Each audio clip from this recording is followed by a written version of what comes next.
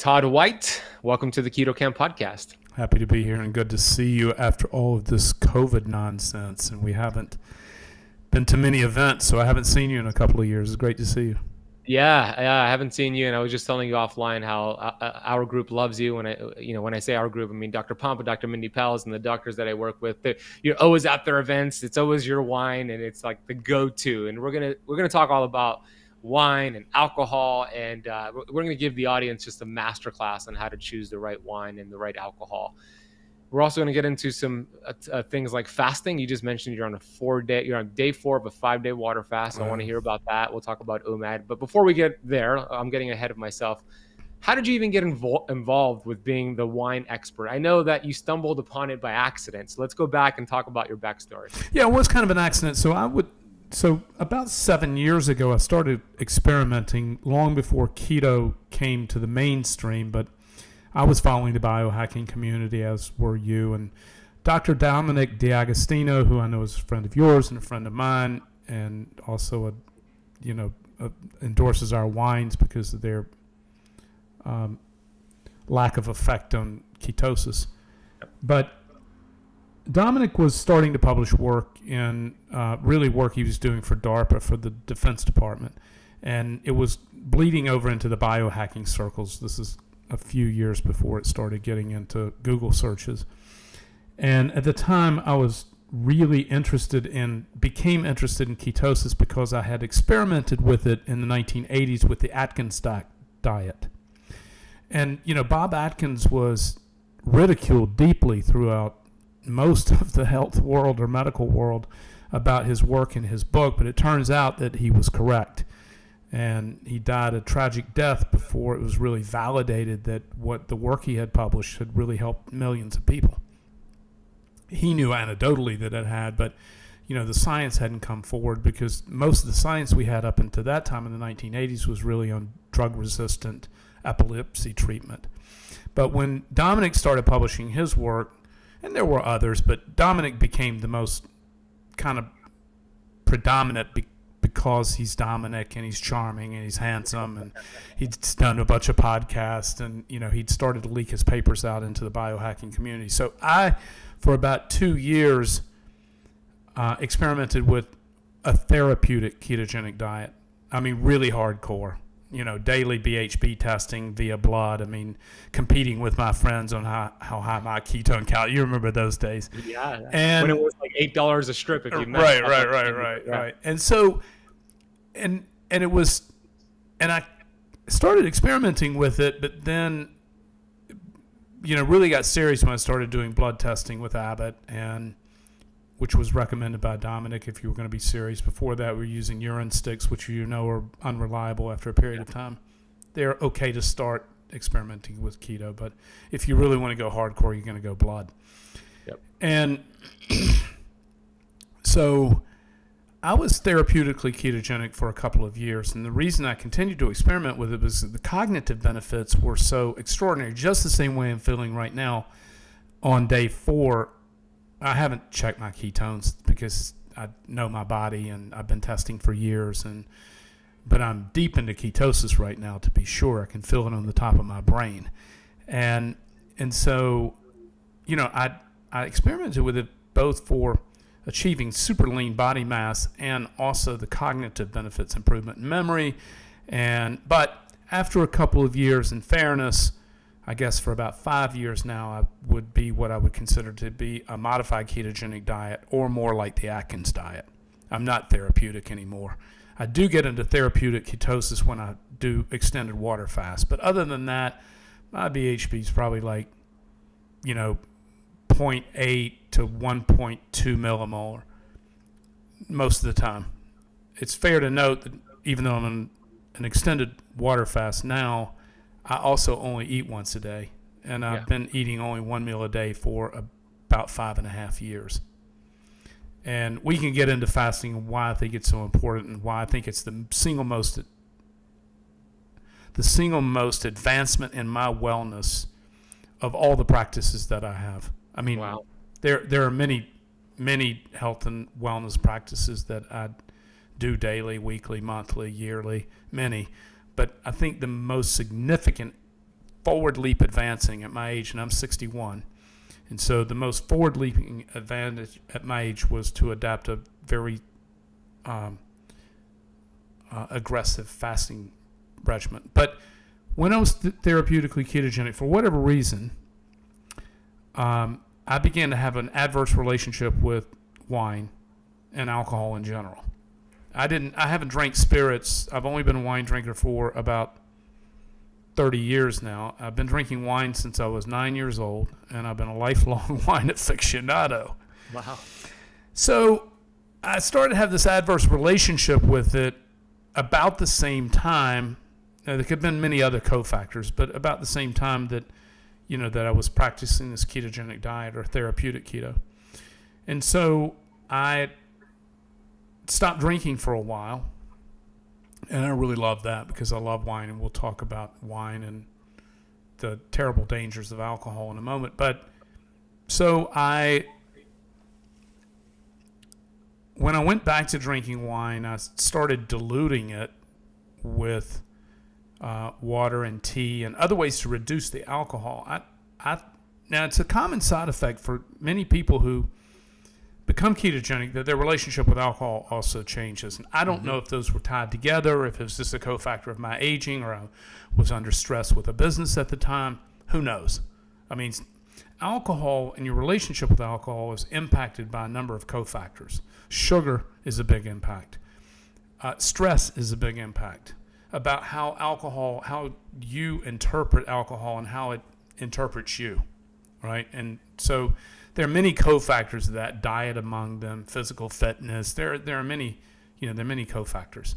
And so it's hard to nail down one thing, but I wasn't feeling well. I wasn't enjoying drinking. And so I went to this friend of mine who, I lived in the Napa Valley at the time, and I went to this friend who I thought knew the most about wine of anybody I knew. And I asked him, because I thought it was purely alcohol. This is before I knew about all the other toxins in wine that we're going to talk about, because nobody knew about it. Nobody knew about the toxins in wine. Still, most people don't know about the toxins in wine. And so I went to this friend and I was like, listen, I'm having this struggle with alcohol, wine, and, the way it makes me feel and the way it impacts my brain, but I don't want to stop drinking. And he's like, I was like, I was thinking about making some low alcohol wine at the time. So I said, how low can I make alcohol and wine still have it taste like wine? Because see, when you remove enough alcohol from wine, it doesn't taste like wine anymore. Alcohol adds density to wine, and we can talk more about that later. But so he said, have you ever tried these low alcohol wines that are made in Europe? And I was like, he's like, they're kind of old school and they're just lower in alcohol. I was like, no. So that set me on the journey, and I wasn't dry farm wines wasn't a business idea. I wasn't trying to create a business all at the time. I was unemployed. And so I started searching for low alcohol wines, and all the ones I was tasting, I couldn't drink them, pour them down the sink, right? They were just terrible tasting.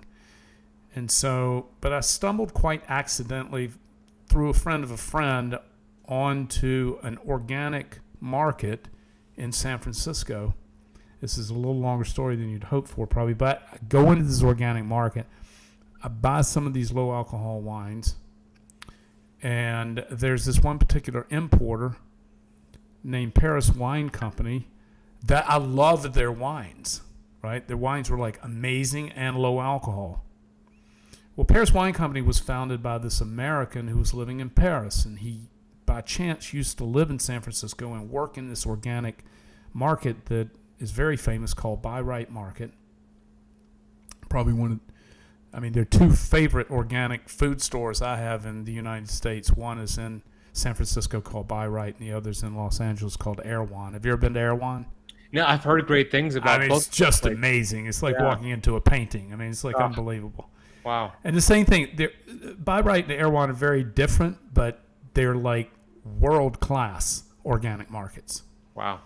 Particularly Buy Right, which Buy Right sources most of their, they curate and source most everything from local Bay Area farmers, but curated along with super amazing international selections. It's just how it's curated is amazing. So, and it's not big as a minute. The whole thing's like tiny. So I went and I get these wines. I taste them. I was like, oh my gosh, this wine is great. It's low alcohol. I feel better drinking it. I like the whole thing is like working out amazing for me. And so I call this American in Paris and I'm like, what's up with these wines? Because they taste great and they make me feel great. And he's like, oh, they're natural wines. I was like, what's a natural wine? Same thing I tell people, what do you do? I say, I sell natural wine. They're like, isn't all wine natural? I'm like, no, it's not, for the reasons we're going to discuss. Yeah. So from there, I was like, because I lived in Napa Valley and I had made wine about 10 years before as a hobby, I knew a little bit about enology. And so I decided I'm going to start lab testing these wines because I was ketogenic and I want to make sure they were sugar-free. And I wanted to lab test for a number of things, but the primary thing I was looking for was alcohol and sugar.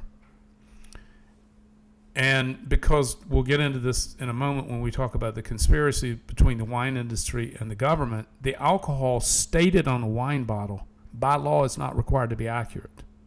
Now let me stop there for a moment on alcohol because that's kind of that pathway accidentally led me into founding Dry Farm Wines when I started sharing these wines with my friends, and they're like, well, where do we get these wines? And I'm like, you can't, because I've gone through this process to select them. And so then it kind of became a business. And I figured, I was looking for a job at the time. I figured that, or looking for a gig. I'm not employable. I've been self-employed since I was 17, so I'm not employable, but I was between gigs. And I was looking for a new gig, and I was like, I think there's probably a few million other people who care about this too, because I care about it. And I'm sure the other people who care about it. And so that started the journey, which took off pretty quick and, as you know, became very popular. But speaking of alcohol, because I know you don't drink. Correct. Yeah, for the audience, some might not know, but I don't drink personally. I haven't had any alcohol in over 6 years. My fiance drinks. She drinks Dry Farm Wines. Dry Farm Wines is like my go-to recommendation. You'll understand why as you get through this episode. But yeah, I don't drink. Let's continue on the discussion on alcohol. So it surprises most people, and I write and speak about this often. It surprises most people to hear me say the following, because they think I'm here to sell wine, which I'm not. I think if you drink wine, you should drink low alcohol, sugar-free, natural wines. I don't care whether you get them from me or not.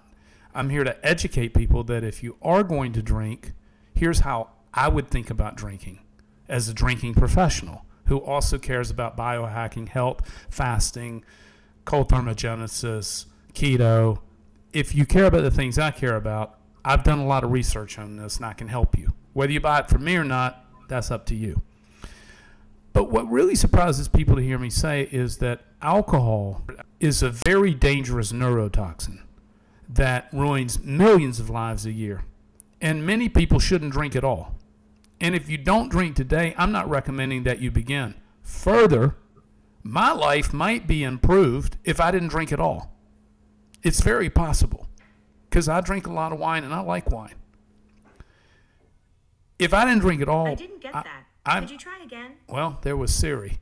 Siri's like, what do you mean you don't drink? Yeah, exactly. Siri was checking up on me on my drinking habits. You got Siri freaking out there. Exactly. So anyway, I think it's quite possible that I could take another step up. Now, as you can see from my face, I don't suffer from a lot of inflammation. I mean, but maybe you look healthy to me. You're 60. You said 61. You don't look 61. Thank you. I appreciate that. It's all this keto and biohacking. It works. Yep. So I've also been doing it for a really, really long time. Although, as you know, keto research shows that anytime you start, no matter what your age, you're going to benefit from it. Mm-hmm. But and there's great there's great data out there on research to show that. But here's the thing: I'm not going to stop drinking wine because I like it. And most other people who like it and drink regularly, except when I'm on an extended water fast, I'll drink a bottle or more per night. Now, I don't drink during the daytime. And when I say a bottle or more, that's over the course of the evening, right? It's not like I'm sitting down and hammering a bottle down. It's like with a meal or a meal with other people or, in a communal setting. And it's your wine, which I only drink exclusively our wine. Correct. And if I drank a bottle of conventional wine, I would become sick. Yeah. And it would be impossible. Yeah. Same thing that was happening to me before for a whole bunch of reasons we're about to discuss. Yep. So even though I believe it's possible that my health journey could be enhanced if I stopped drinking altogether, I think it's a fair possibility. But the reason I mention inflammation is that excess drinking can cause inflammation, which clearly I don't suffer from. Now, even though I drink a bottle of wine a day, sometimes more, sometimes a little less, usually a little more, is that I only drink a very specific type of wine, right? Natural wine, low alcohol, sugar-free, lab tested by us. And I drink wines typically between 10 and 11% alcohol. And conventional wines are generally 14.5 or 15% alcohol. That doesn't sound like a big difference, but it's a huge difference in how you feel and your brain health, your inflammation, and then all the other things and toxins that are in wine that cause also inflammation, cause you to feel bad, histamine reactions, tyramine reactions. We'll get into this further. But so it's important to understand how we got here and how wine, which was thought to be the healthy drink, how wine became unhealthy. And it really comes down to two things. It's about money and greed. And so what happened about 30 or 40 years ago is that using public money from Wall Street, some smart business guys consolidate and roll up the wine business. And there's a couple of reasons for why that happened. Primarily, this is all very confusing and complicated, but the way wine gets into a retail store is also a conspiracy with the government.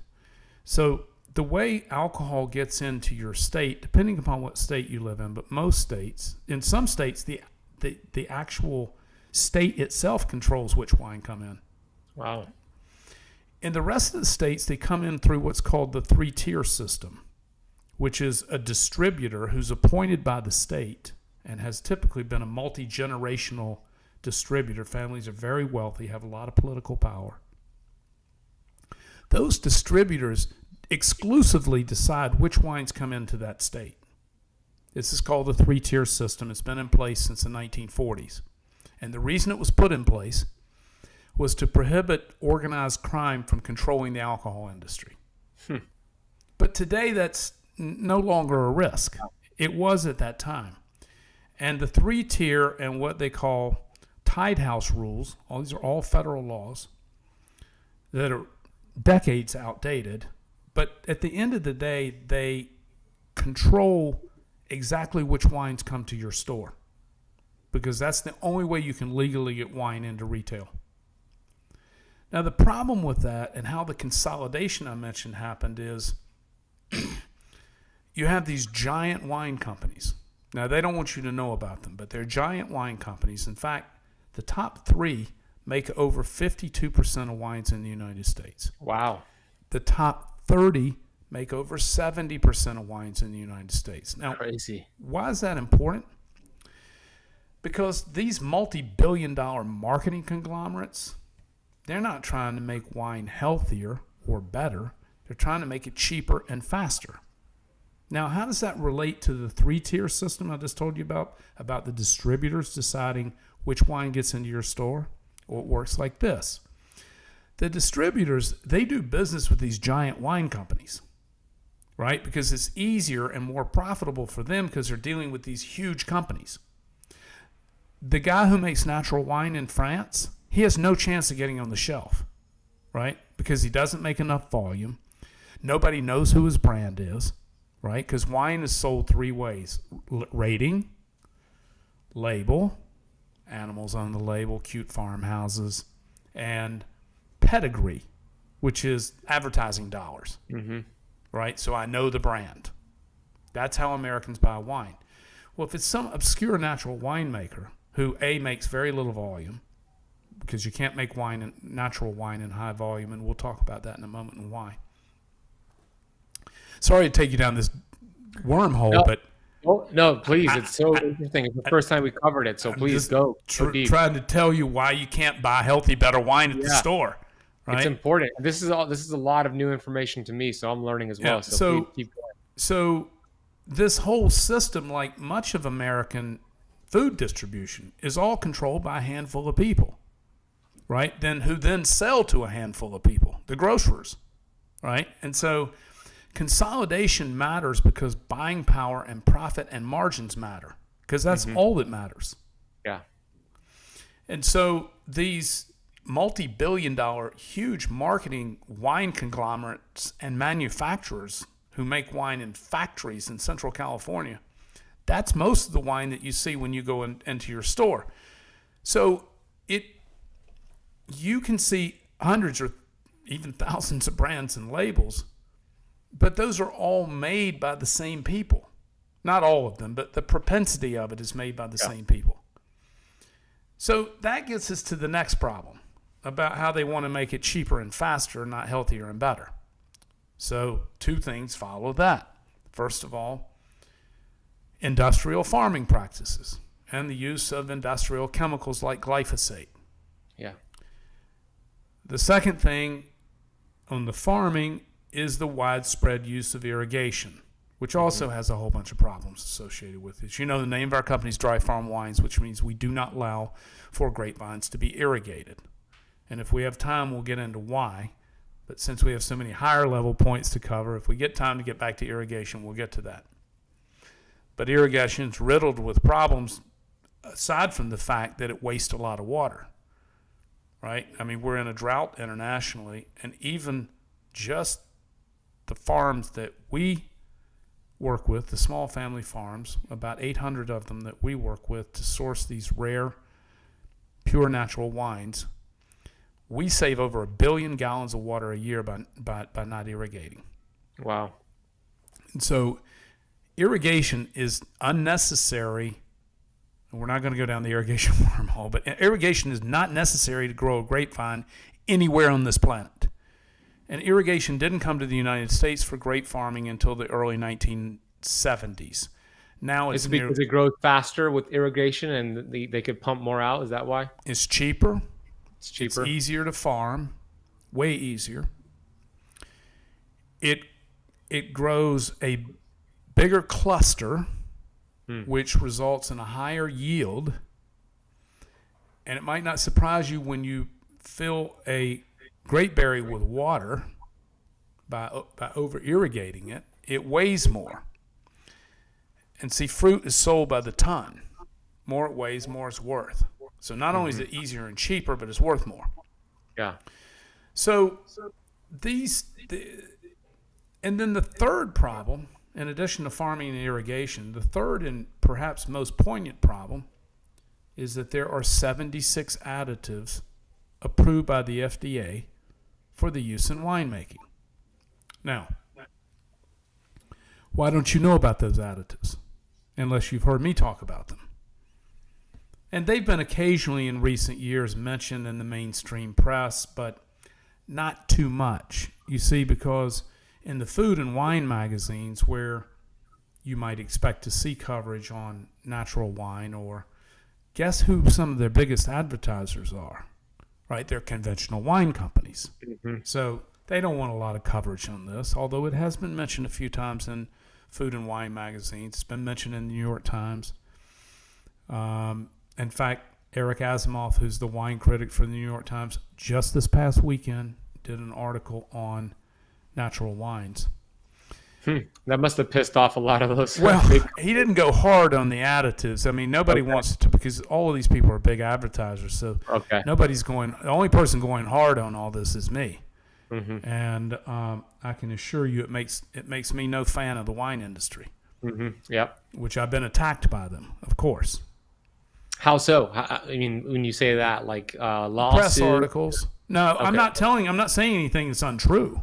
Yeah. So they don't have any liable claim against me. What I'm saying is the truth.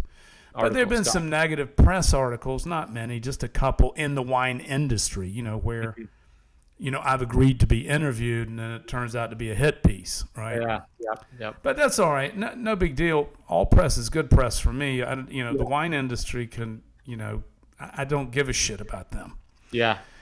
So you have the pesticides and herbicides, issue number 1, irrigation, issue number 2. 76 additives. 76. And I remember when I interviewed Dr. Zach Bush a couple years ago, and you could maybe correct or confirm, he said the average California wine has about 64 herbicides and pesticides in it. It's true. I don't know the exact number. We don't sell domestic wine because there are no domestic wines that meet our standards of purity. So we don't sell domestic wine. And I'm not an expert on California wine. So that's what Dr. Bush said. And, he's a knowledgeable guy. It's an alarming statement, right? Yeah. I'll go along with him. He knows a lot about glyphosate as well, which, glyphosate is, Roundup is the number 1 applied herbicide in domestic vineyards. Yeah, you want to create leaky gut, drink wine with Roundup. That'll nice. Well, here's the problem with it all is a lack of transparency. So the reason you don't know about these 76 additives, and in fairness, 3/4 of them are natural. So I don't want to mislead anybody or throw the baby under the bus. Okay. However, about 1/4 of them are problematic. And they're not disclosed on the label. There is no label. This is the problem. Wine is the only major food group without a contents label. Now, that's not an accident. The reason it doesn't have a contents label or nutritional information on it, if you want to know how much sugar's in it, which is the first thing I look for in nutritional information, is sugar. I think sugar is the most widely addictive and abused drug on the planet that has led to most of chronic illness. And so I don't want to drink sugar or eat it. Now, do I occasionally consume sugar? Sure. But daily, day in and day out, I make a conscious effort not to consume it. And I certainly never drink it. And so if I do consume sugar, since I just berated the shit out of it, so if I do eat sugar, it's through something really delicious and extraordinary. Yeah. Right? Like a French crepe or, something that's really extraordinary. I never drink it. And I don't consume it in commercial ways. And on the rare occasion, 10 times a year, when I do interact with it, it's through something really extraordinary from a taste perspective, because I'm a taste guy. I'm a taste master. But so the problem is that the wine industry has spent millions of dollars in lobby money over the years to keep contents labeling off of wine because they don't want you to know what's in it. Because there's some pretty scary stuff that can go in there, like dimethyl dicarbonate, which is the most toxic of all the offenders. What does that do? What does that do to the body? Well, if you go to Wikipedia and you search dimethyl dicarbonate, you look at the table on the right, it'll say hazard, toxic. Now, here's the problem. If you decide to drink dimethyl dicarbonate, or sugar for that matter, that should be your choice. I'm not here to rule your body, but if you choose to know what you put in your body, you don't have that choice where wine is concerned. And so I'm not here to say that my way is the right way for everyone. I do think my way is the right way if you're interested in conscious alcohol consumption and you're interested in what you put in your body. And if that's pretty much most of the people who are watching and listening, right? And I think what you're doing really well is, number one, bringing awareness to this whole situation, and then they can make that decision. If you want to be aligned with your healthy lifestyle patterns, then maybe it's not a good idea to continue drinking those store-bought wines, or even at restaurants, the wines you find there too. Yeah, so back to alcohol for a second. As you know, in the biohacking community and the forward health looking community and in the keto community, it's many health leaders recommend tequila as the alcohol of choice if you're going to drink. And I understand that. And I don't dispute the reason that they recommend it. It's a distilled spirit. It's definitely pure and clean, and it comes from a plant. I can get on board with all of that. The problem with tequila is it's 45% alcohol. Got it. And so the alcohol, among its many faults, as we've discussed, I'm not pro alcohol. I'm pro drinking smart wine. But alcohol is not my friend or anybody else's. It has limited benefits in the right dosage, in the right way. But alcohol is a domino drug. And what I mean by that is that the more you drink of it at the higher level of concentration, the more you are to drink more.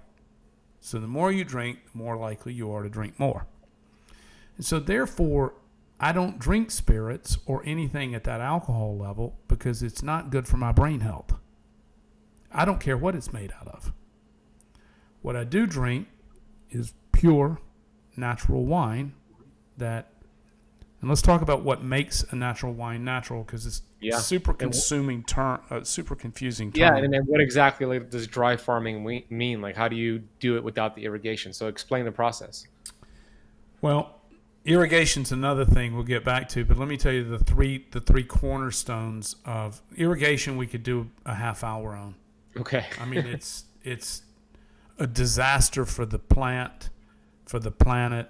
It produces fruit that actually has lower polyphenols. And mycotoxins as well, I imagine. Well, mold? No. You know, we test for mycotoxins, but the fact of the matter is, while we could, there's certain people like in coffee who make a big deal out of mycotoxins. The fact of the matter is, if you do lab testing across coffees and wine, you'll find the incidence of mycotoxins is so low, it's not even mentionable. It's more of a marketing. Interesting. Pitch. But pesticides and herbicides, different story. Very different story. Mycotoxins, very different. Okay. And so, like ochratoxin A. Mm-hmm. And, we can talk about it, and it makes some scary shit, right? But it's my experience in lab testing, and we do lab testing for it. My experience is I've never seen it, right? I mean, it's just like and I hear the same thing in coffee, although some people have made their business out of mold in coffee, right? Mm-hmm. Although I'm told, I'm not a coffee expert, but I'm told that too is not usually prevalent, or it's just interesting. So, but I'm not a coffee expert. But for those who missed it, that doesn't mean you shouldn't buy organic coffee, because you still need to worry about. Well, you can get mycotoxins. You can get mycotoxins in organic coffee. I mean, you can get different from herbicide. What I mean is a coffee bean that's testing for herbicides and pesticides. Agreed. You definitely want to be drinking organic coffee. Yeah. And again, I'm not a coffee expert. I can tell you in wines that ochratoxin A, which is the primary mycotoxin that you would be looking for, is almost never present. Okay, interesting. All right, so dry farming. I could sell it to you as a scary threat of you should drink our wines because they're mycotoxin free. It sounds great. It's a great but we do test for them. I can tell you that. So I've even used that mold-free coffee, right? But this is mold-free wine. We sell mold-free wine too. Yeah, you really do. So talk about the process. So there are three hallmarks of natural wine, and it's also fair to note, while Dry Farm Wines has a very stringent certification process for all of our wines, we personally have a certification process, the Dry Farm Wine certification. Natural wine, there's no certification in the world for natural wine. Now, Dry Farm Wine certification goes over and above just being natural. We'll come back to that in a moment. But there's no country in the world yet that certifies a natural wine. France in 2023 is going to certify natural wines. Interesting. That being said, France has also said that they're going to introduce contents labeling on wine, which we're a huge proponent of. I don't think it'll ever happen in the United States because political power is too strong. Mm-hmm. But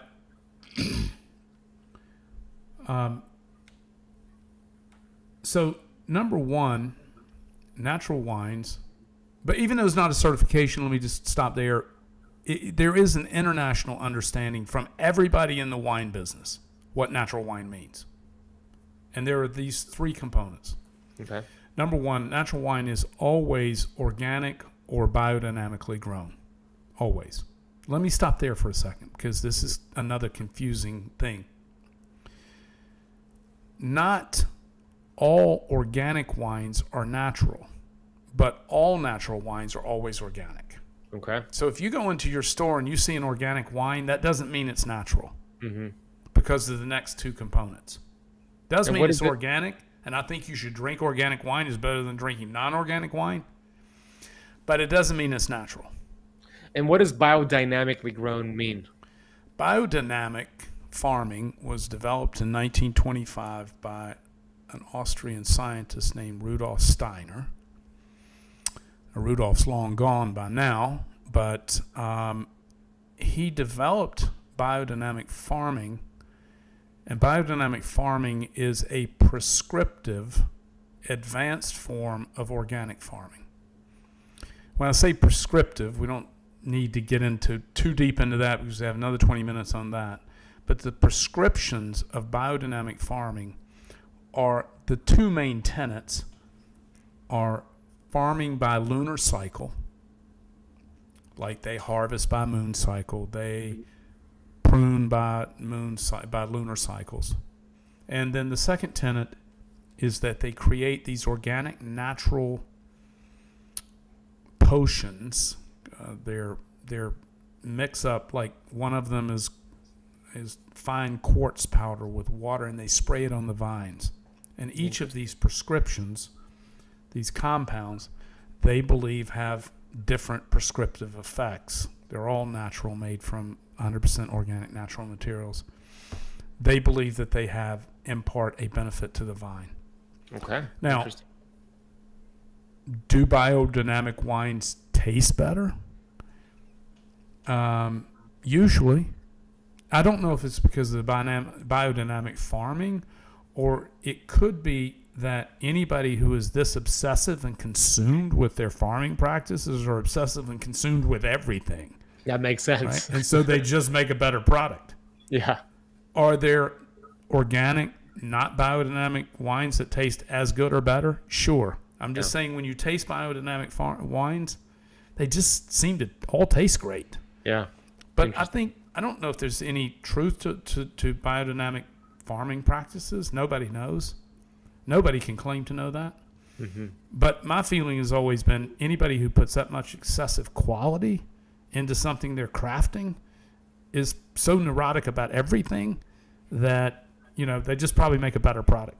Yeah, that's a good assumption. Okay, that's the first rule. It's for natural wine, organic or biodynamically grown. What are the other two? Number two, and this one is also a little bit confusing, but it's the second most important. And that is natural wines are always fermented with wild indigenous native yeast. That's a mouthful. Let me get back to that in a moment. Commercial wines are always fermented with GMO, lab cultured yeast. Always? Always. Oh. And I'll tell you why. You can't make commercial wines using wild native yeast because the yeast is too unstable and you can't make the wine in very large volumes, which is why natural winemakers, natural wine growers don't have any brand names. They can't make enough wine to create a brand. You can't make wine in large volumes using these native wild yeast. Now, let's talk about those yeast. Well, how did they get there? They're collected in the air. stick to the skin of the grape. They're blowing around the vineyard. And these yeast stick to the skin of the grape. When you harvest a grape berry anywhere in the world, it's got a white waxy film on the outside of it. You can scrape it with your fingernail. That's actually yeast. And that wild yeast is gathered on the fruit in the vineyard, indigenous to where the fruit was grown. When it goes to conventional winemaking, they use sulfur dioxide to kill the native yeast before inoculating it with conventional lab-grown yeast. So you're saying every commercial wine has GMOs in it? I'm saying it has modified GMO yeast in it. I don't know if it has GMO in it or not. I'm saying they're using a modified yeast, and they modify the yeast to be stronger, sturdier, and to withstand a higher alcohol that makes sense. A higher alcohol level in the winemaking process. Alcohol levels have been rising in conventional wines for a few decades, and there's a couple of reasons for that. One, it's a winemaking style. Alcohol adds density and heat to wine. Number two, alcohol, because of its dense and heated nature, hides flaws in wine. And number three, the wine industry loves high alcohol because alcohol, I hate to report to you, drinkers like me, is addictive. Yeah. And is dangerous. Yeah. And it's toxic. So that's not going to stop me from drinking wine, by the way, because I love drinking wine. It's going to help me to choose the type of wine I drink. And so number three is that they're additive free. So there's no chance there's any dimethyl dicarbonate in a natural wine. And so they're also, because they don't, the other redeeming factor, both from a wellness point of view as well as a taste point of view, one of the reasons they taste better, in addition to not having any sugar in them, not having high alcohol, but they've not been sterilized with sulfur dioxide. So conventional wines, commercial wines, get a high dose of sulfur dioxide at the time of bottling.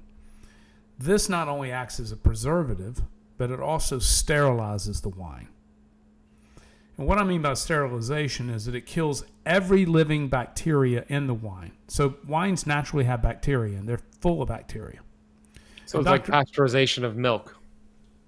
Same deal. So Dr. David Perlmutter, who's a New York Times bestselling author on the microgut biome, has written several times about natural wines and dry farm wines, because our certification has attributes above just being natural, but he's written about the living bacteria that still remain in natural wines because they haven't been sterilized.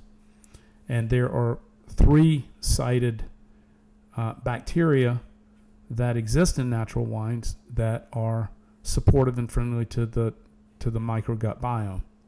And you can research that. He's written about it several times. Yeah, I've had him on the show before too. He's great. Yeah, great guy. So these are the 3 attributes of a natural wine: organic and biodynamic farming, native yeast fermentation, and additive free. The result of that, while they're quite rare and difficult to find, we're the largest natural wine merchant in the world and the largest importer of natural wines in the world. Awesome. The reason they're hard to find is because they can't get into the retail system. Now, in fairness, in a few markets, they do. They're still hard to find, but in a few markets, New York, San Francisco, Los Angeles, Chicago a little bit, Dallas a tiny bit. Miami, tiny bit. Right, in Miami, yeah. Yeah. Are you in Miami? Yeah, Miami Beach. Oh, I live in Miami Beach. I just moved there this winter. I didn't know that. Oh, cool. Well, we could talk offline. We get some dinner. Oh, nice. I didn't know. Oh, I could share some favorite restaurants there. I mean, I'm super into. Yeah, I live at 33rd and Collins. Yeah, I'm in Bay Harbor Island, so 99th and like 10 minutes from you. Oh, nice, nice. So awesome. Anyway, I moved there last year. Awesome. I didn't know Sunshine and taxes, That's right, yeah. I had to leave California. Yeah, But you're not alone. You're the reason why my rent has gone up. Exactly. It's true. It's crazy what's happened there. Crazy, absolutely crazy. So even in a place like Miami, which is an urban and very sophisticated place, I'm telling you, there is very little natural wine there. Yeah. I mean, microscopic amount, right? And at the beach, there's one restaurant that sells natural wine. Which is that? It's called 27. It's at Okay. have you ever been? No, I know of it. It's though. at the Freemark Hotel. Mm-hmm. Their whole wine is natural. It's also a super funky kind of place where you would expect to find natural wine. Wow. There's a restaurant in Austin called the Commodore that I think also has natural wine. We were just there with the Pampa. It's out there. It's just super rare. Right. It's very rare. Super rare. And there's a finite amount.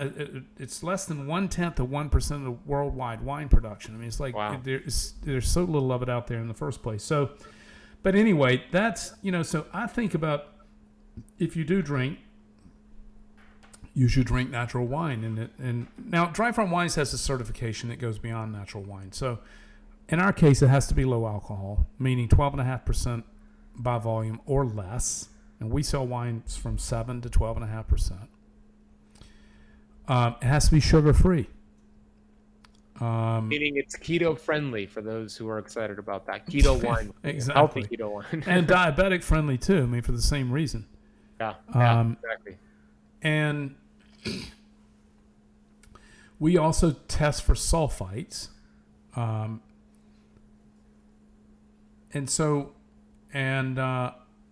only way to know if wine has sugar in it is to lab test it. You can't always taste it. And in fairness, again, I don't want to claim to be the only sugar-free wine in the world because that's just not true. Mm-hmm. The problem is, again, there's no transparency. So you can have a conventional wine that's fully fermented and consequently sugar-free, right? And it's not natural, and it's very conventional, but it may be sugar-free. The problem is with the lack of transparency. So people say, oh, lots of red wines are sugar-free. It's like, well, many are, yes, but the problem is you don't know which ones are which ones and which ones are not. And I also tell you that sugar is more prevalent in best-selling wines. So last year we lab tested the top 20 best-selling wines in America. And only 2 of them, just 10% of them, met our criteria for sugar-free. So for that one criteria, but if you were doing the certification on them, they wouldn't meet any of those criteria. They wouldn't meet any of our criteria. None of them would meet. None of the top 20 selling wines in the United States would meet our criteria by a long shot. Not a single criteria. Right. They wouldn't be dry farmed. They wouldn't be low alcohol. They wouldn't be sugar free, and they certainly wouldn't be additive free. Mm-hmm. Right. They wouldn't meet any of our criteria. So that's the last one. Additive free is what you test for. Right. So that's. I just think if people are going to drink, or they should drink natural wine, if they're going to drink natural wine, they should try to find lower alcohol natural wine, because we've already talked about the toxicity of alcohol, and it's certainly understandable why you don't drink. And my life might be better off if I didn't drink, but that's not going to happen. Yeah. You're drinking. Right. You're right. It's not. It's you're being realistic, and the fact is, people are going to drink. And as much as I want people not to drink, and we see the benefit of people not drinking, if you're going to drink, making a smart, conscious choice that has been going through extensive testing, it's keto friendly, important for my audience, it's the right choice. So I was telling you offline, I always get asked the question, can I have alcohol on keto? And I say, maybe. I personally don't drink, but if I were going to drink, it would be Dry Farm Wine. So go check them out. And I'm always like, go check out Dry Farm Wine. So this conversation was really overdue. And we have an affiliate set up for the keto campers listening and watching to get Dry Farm Wines. And you have a subscription model. Share a little bit more about when they go to the website. The website, by the way, is ketocampwine.com. It goes to my affiliate page with you guys. But share a little bit more about what they're going to see on there and how it works and how they could get your wine. Generally speaking, although not exclusively, you can buy one-off wines from us. But generally speaking, we're a club membership. The wines are very affordable, considering it's a handcrafted wine product from Europe. We don't sell any domestic wines. Most of our wines are grown across Europe, small family farms. We have 5 growers in South Africa and a half dozen in South America. The rest are all scattered across Europe. Our wines, including shipping, which is a big deal because wine weighs a lot, are about $26 or $7 a bottle, all in, which is a great value for a natural, organic, handcrafted wine. So just because these wines are rare and vaulted, they're not that expensive as handcrafted products go. I realize that can be a lot of money to some people, and maybe they want to use it more occasionally or more on special occasions. But as this type of product goes, it's a solid value. So anyway, we sell wine typically by membership. Membership is free. You can cancel it anytime you want, but typically it's 6 or 12 bottles on any frequency of delivery that you want.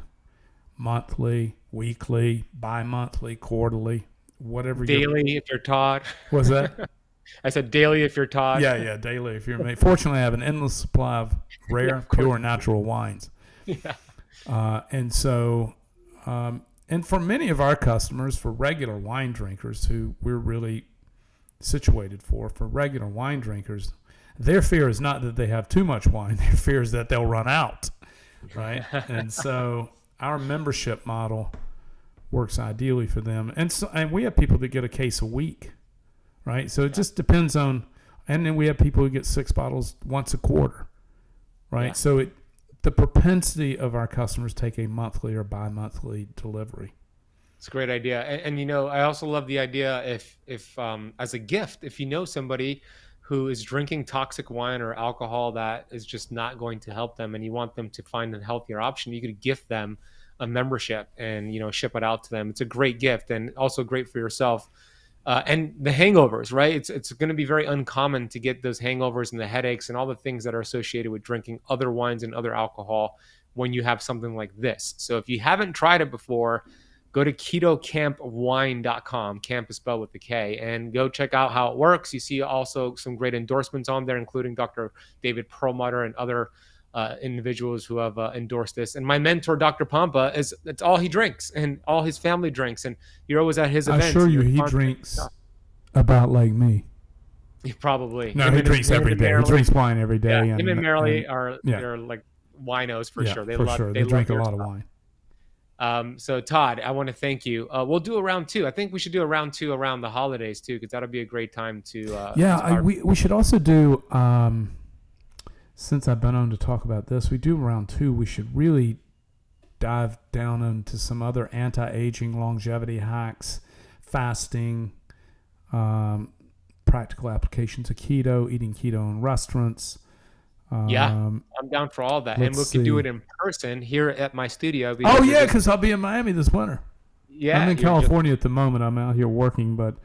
Oh, you are? Okay, I live in Miami usually between mid to late October and May. And Smart. Then the rest of the time I'm traveling and working in California where I have some offices. That's a smart idea. That's when the weather is the nicest. So yeah, it's like great weather. And dude, we have so much to talk. I'd love to do a session on longevity and biohacking modalities that are natural and easy to do and free. Usually, you know, the great thing about fasting is example. Not only is it free, it saves you money. Oh, it does. I did math on that and what it does. If you spend $15 on breakfast every day, on the weekday after a year, you save $3,900, right? And you get back time as well. So you're right. If you're watching this on YouTube and you want to see round 2 with me and Todd talk about longevity and biohacking tips, comment down below.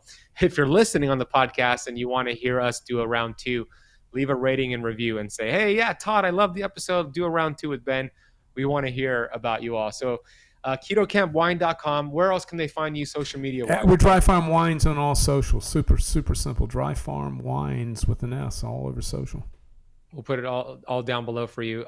Todd, thank you and your company and everybody on your team who's getting this, getting the word out on this monopoly of the wine industry, but also giving people a healthy alternative that's keto friendly. So thank you. I enjoyed this conversation. I can't wait for round 2.